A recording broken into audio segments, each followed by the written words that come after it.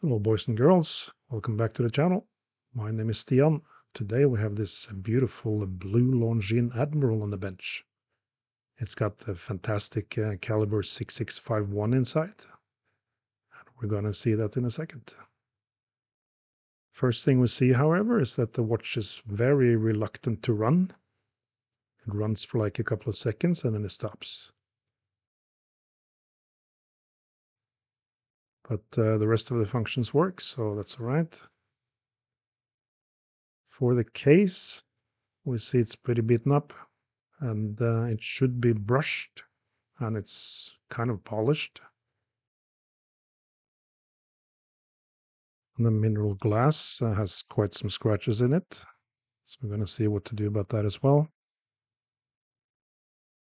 Let's try to get this baby on a time grapher. Oh, was that it? She said. Oh well, let's open her up. And that, ladies and gentlemen, is a beautiful movement. The 6651 is essentially the same as the 431, except that they went down a little bit in the beat rate. We had a little discussion about this in the Lord Marvel video. If you haven't seen that one, and that's an interesting one as well, I think. With the hands and the dial off, we can take off the calendar works. We'll do that before we start working on the other side, so we can take off the cannon pinion also. And you might have noticed that the date is a very rapid changeover.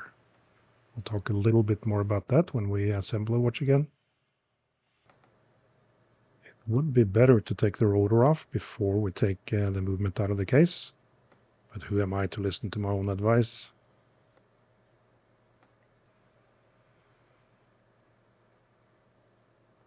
With the automatic bridge off, we're gonna let down the mainspring. And I'm a little bit skeptical to whether or not there is more power in the train. So we're going to be a little bit careful, taking off the pallet fork. So we do know that something is not good with the watch. We don't yet know what it is. But we do see some wear underneath the ratchet wheel. And there is some play there, a little bit too much play on the barrel arbor. So we're going to have to work on that. That's a pretty common problem in old watches. That's why it's always nice to see jewel bearings for the barrel. For the fault finding in general, of course, we start that before we pick the watch apart, check all the functions, time graph, and so forth. And during this assembly, we inspect each part to see if anything's strange, like this fourth wheel. It is actually how it's supposed to be, but it looks out of place. But we look at all parts to see if there's any damage, wear, and so forth. And the thing is, vintage watches were actually made with the best materials and really made to last. While watches nowadays are made to last a few years and then they replace half the parts in the service. So it's a very different business approach. All right, we stripped down the train side. See that there's quite some dirt, but nothing damaged. The jewels are not cracked. So we can take off the keyless works.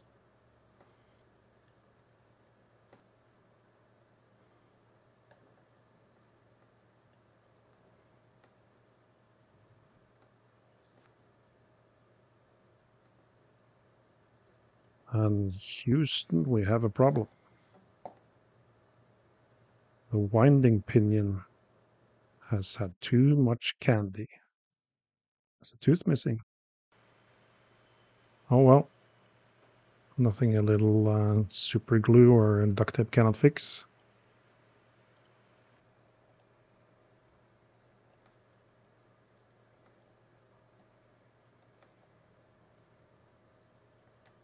For the automatic bridge, it's very similar to the Omega 550 series actually.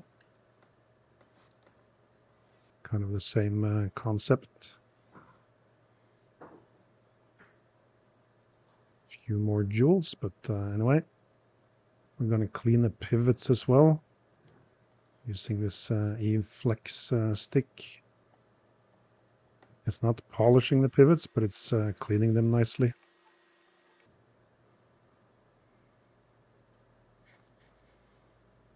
Then with the balance back on the main plate, you can take out the last jewel and get everything ready for the lazy cleaning machine. And yes, this is how fast we work.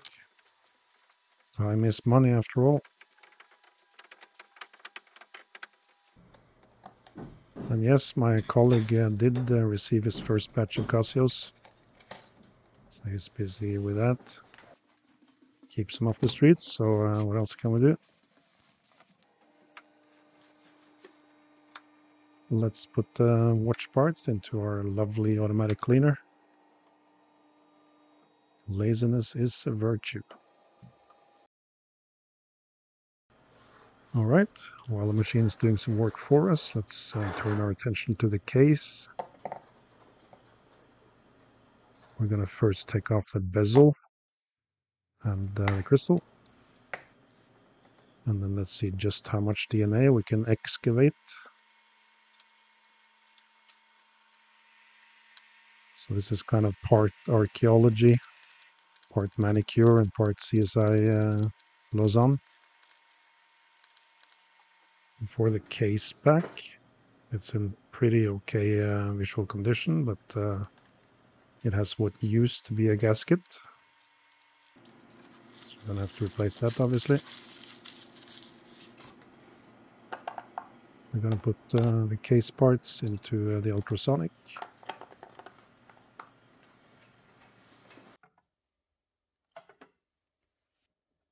And get ready for the worst sound known to humankind.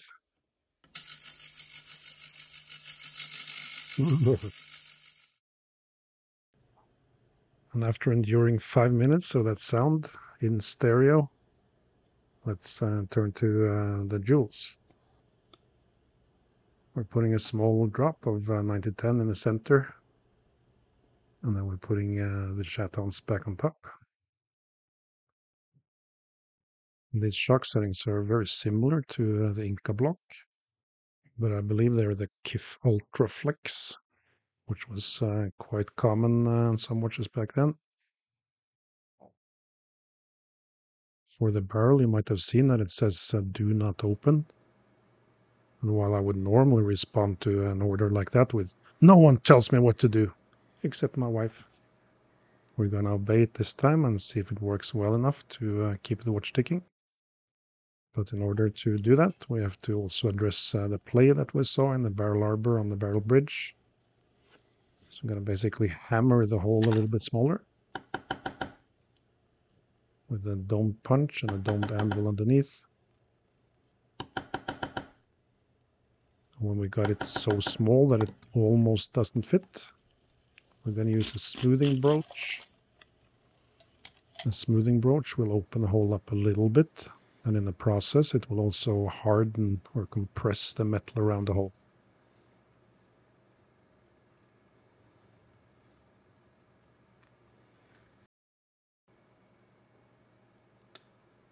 Then we can put in the center wheel, and then we can put on the bridge. We of course cleaned it off camera, and we want to see a pretty snug fit with just a tiny little bit of play so that the barrel rotates freely.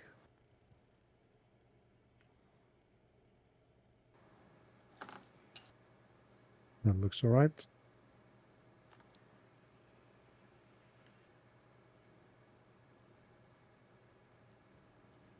Now, as mentioned in the beginning of the video, the 6651 is basically identical to the 431. The main difference, of course, being that the 431 and the whole 430 family is a 36,000 beats per hour movement. There are a couple of small differences otherwise, one being the regulator, but also this fourth wheel that we saw. The reason Longines went from 36,000 to 28,800 isn't entirely documented. It was always said it was due to wear, so that could explain the different fourth wheel.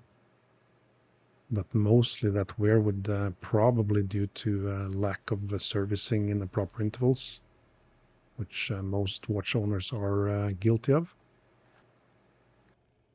And in a high bit movement, there is a higher chance of the oil or grease being flung off the pallet stones and the escape wheel. So that is most likely the reason. If someone has some documentation, I'd be very happy to read that.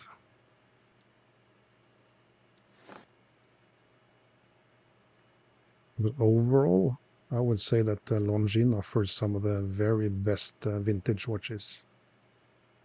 Beautiful, very solid movements, very nice designs, and a lot of their watches quite timeless and still uniquely Longines.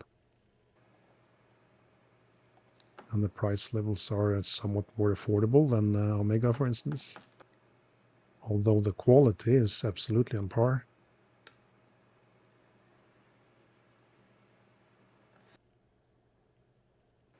Nowadays, of course, Longines is more of a mid-level luxury brand.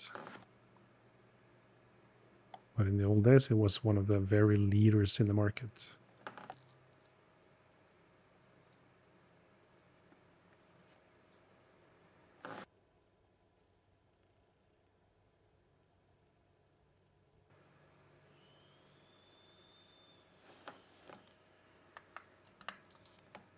All right, with the train running nicely, we're going to have to try to fix this winding pinion.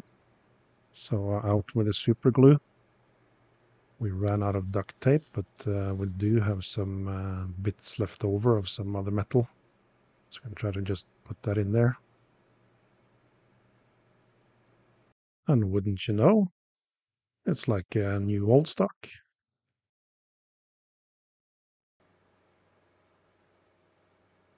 So with that problem successfully resolved, we can get on with the keyless works.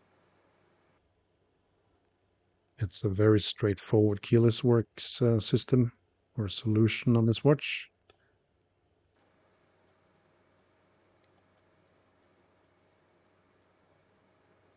So the other day, just as I had finished my daily wrestling match with my grizzly bear, I was just about to give my boa constrictor Larry a back rub when my son popped in and asked me, Papa, what are you afraid of? Of course, I knew he didn't mean the grizzly nor the boa. He, kids, they sometimes ask things a little bit differently than you would if you're grown up. So he sort of wanted to ask, what are your fears in life? Because they had that talk in school. So I told him, well, son, apart from your mother, not that much. But thinking about it, I am afraid of losing watch parts. And not only because I'm not that comfortable walking around on the floor on my knees looking for parts, but also because parts for vintage watches are becoming so expensive now. This little winding pinion cost me 30 euros, and that is very common. So that's really one of the problems working on these old watches, that if you do have to replace a part, it's very easily going to cost a lot of dough. So how do you deal with that? Well, the easiest answer is, of course, not to lose any parts. And the best way to do that is to rip out that wall-to-wall thick carpet you have in your workshop. But really to have enough space, both on the bench and, of course, around the bench, so that if something does drop down, then you're able to find it. And to help find parts, there are different magnets out there, but the best one is really this magic wiper from Bergeon. It's basically a folded sheet of paper with a magnet on the edge, and it's just brilliant for finding parts on the floor or wherever you might have put it.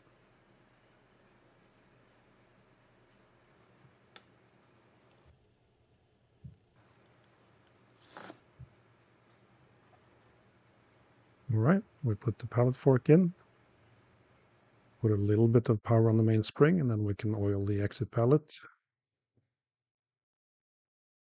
And when I say oil, I mean grease. Given that this is a high-speed movement, we need to use grease on the pallet stone. In lower beat movements, we can use oil, so 941, but here we're going to use 9415. There's no real danger to using grease on the lower beat movement either, by the way, but after a while you have a few different oils that you need to get rid of somehow.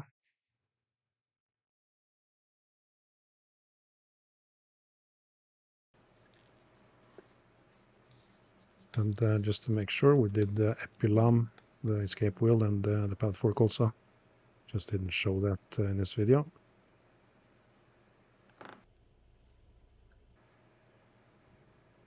And the watch is running. That is always nice to see. Put the second spinning in with this tiny little spring holding it down.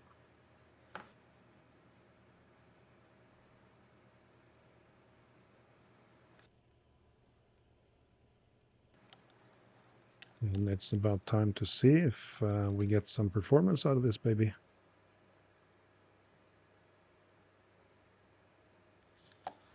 Just oiling the last few pivots. Then we can demagnetize the movement and put it on a time grapher.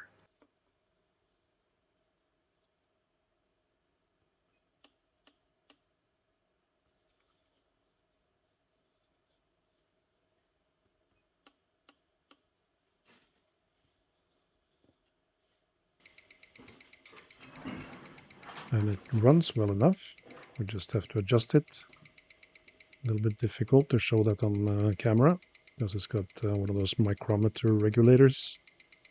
So you just have to trust me that I did regulate it. If you want to see a video with a bit more detail on how to regulate the watch, you can see the Zenith Surf video, for instance. Not too much work remains on the movement. Just put the automatic module back together.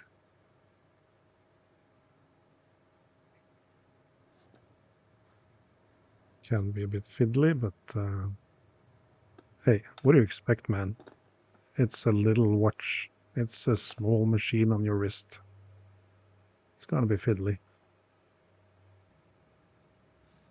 But don't diddle your fiddle, as a commenter said.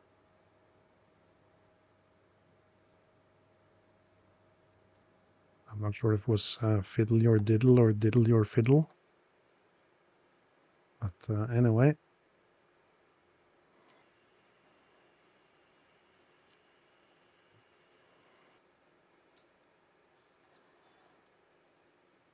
Putting a little D5 on the automatic module pivots. Or actually HP 1300, but sort of used to saying D5.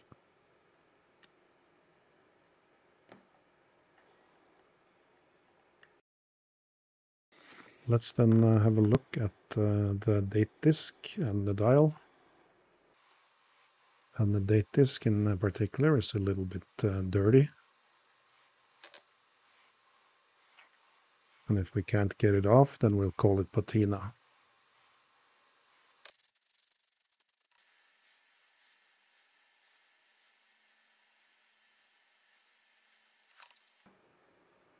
The dial is in very nice condition.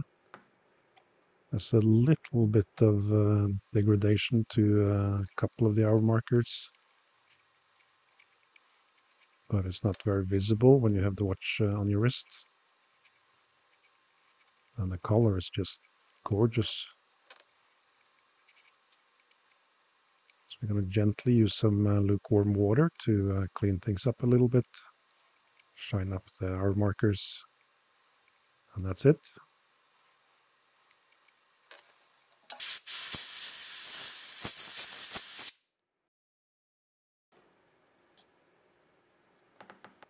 All right, let's rebuild the calendar works. There are a couple of cool tricks in this movement. We have this pretty much instant changeover. And the way that is done is relatively intricate, but very clever.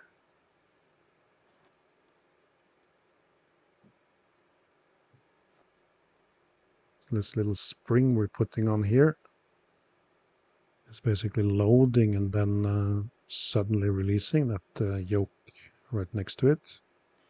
Gonna see that in a second.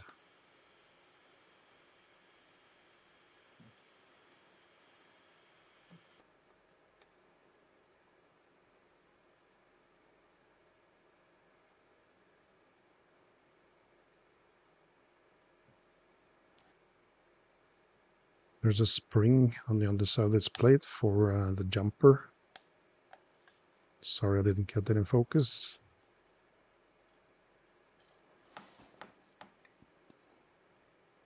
And there's a last spring for this date yoke that goes on top in that cutout. And together these make for a very rapid changeover. As we turn the hour wheel, we see that this spring here is going to load up that yoke. When it gets to the end, it releases very fast. Boom! We can semi-quick set the date by turning the crown the other way. And then back across midnight again. Kaboom again. Gonna put a little bit of oil on the jumper and also on the contact points between the different parts of the calendar works. And we're gonna forward it a few times.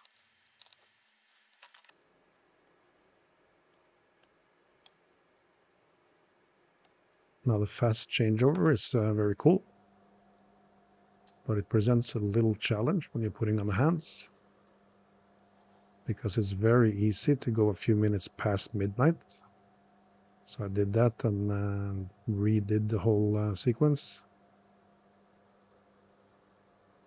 As we do want to get the hands to change over at 5 minutes to or 5 minutes after midnight. Water to and fro is acceptable, but we like to do better than acceptable.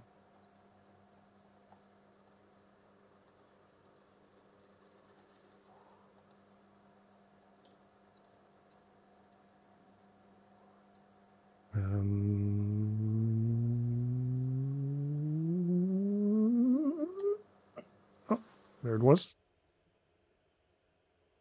Then we can use our hand press and then basically repeat the process for the other couple of hands.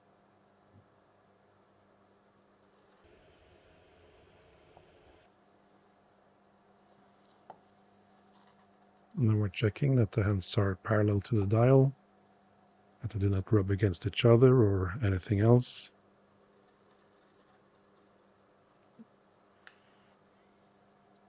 And let's see, with the minute hand on, if we get it to change close to midnight. Yeah, that is good.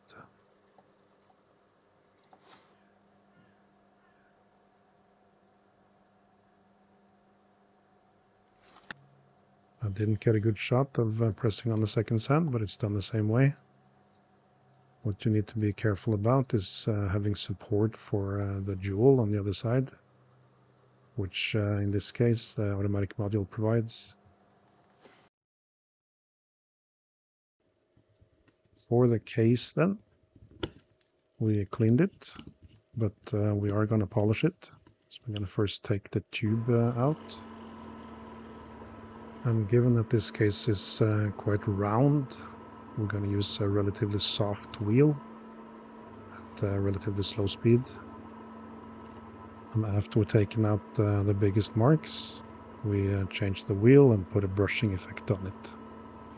I was unfortunately not able to get that on camera, but we'll see the effect in a second.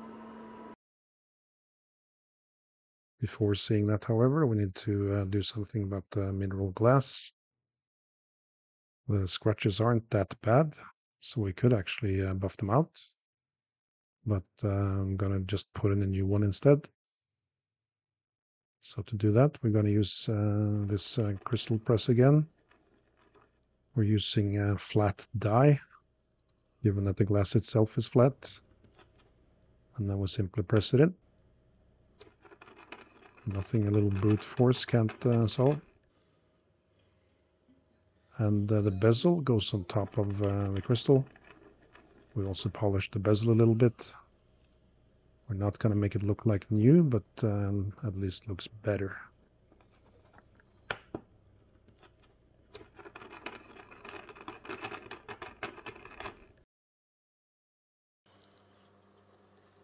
And then we can finally case the watch.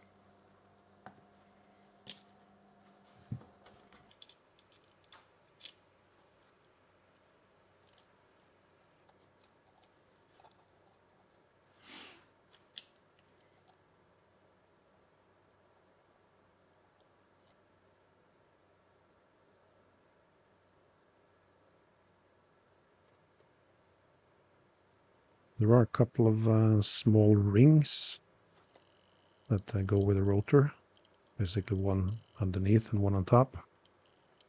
They're designed to help keep a little bit distance from the bridge and also to tie in the screw better. It is a ball bearing, so we're going to use a Lubetta V106 to oil the ball bearing a little bit, and then it's going to move very freely. As you can see, we also polished the case back a little bit.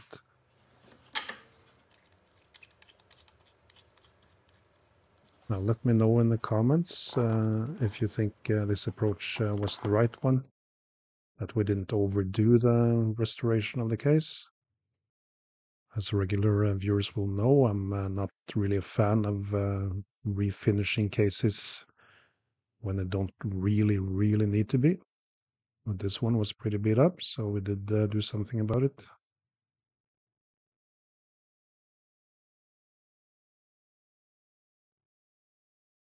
And with that, we can put the strap back on and see how the watch looks on the wrist.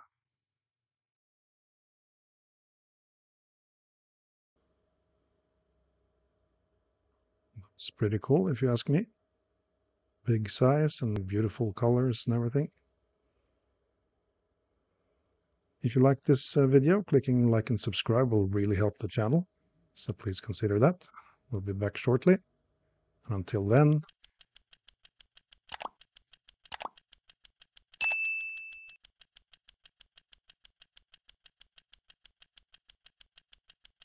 ta-ta.